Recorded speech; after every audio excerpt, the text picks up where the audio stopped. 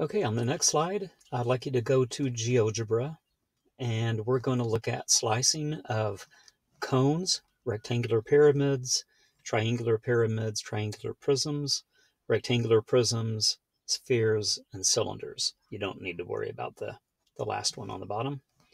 And we're going to be focusing on horizontal slicing and vertical slices. Okay, I'm just going to kind of give you a rundown and let you play with this on your own. We're mainly going to focus on rotate 1 for the most part. When you work with the pyramids, I like you to kind of play with rotate 2 at the same time. Okay, but let's just do cones together. Okay, if you have this first bar on the left, you can see this is the horizontal slice of a cone. Can you see that that is a circle? Okay, it's been sliced in the shape of a circle.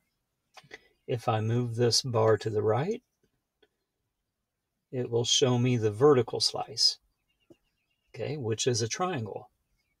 Okay, so a cone has a horizontal slice, a circle, and a vertical slice, a triangle. Let's look at a pyramid for a minute.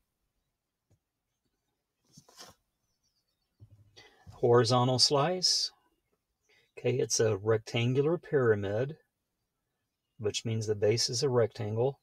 Notice that the horizontal slice is also a rectangle. Okay, if you move the rotate 1 vertically to the vertical side, you could have it right there to be a trapezoid. Okay, can you tell that that's a trapezoid?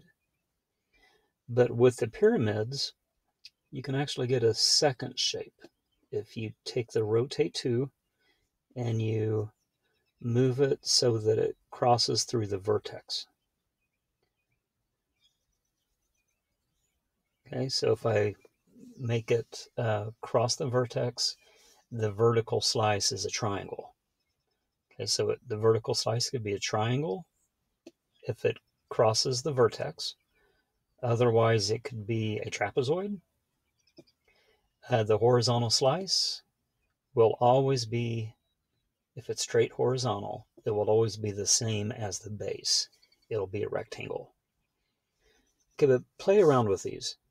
I have some quiz questions, but you can keep going back and forth to this and just play around with it to get used to what the slices would be.